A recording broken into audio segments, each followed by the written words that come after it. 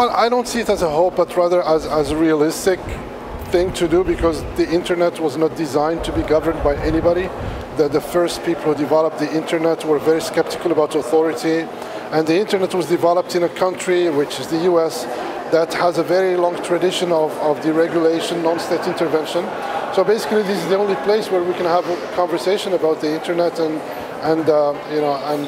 discuss the future of the internet, because I think that's where the core of the discussion is about, is do we keep the internet as is and fix it a bit, or do we change it completely? And that's where many countries, who happen to be a bit repressive as well, want to take the internet to make it more national,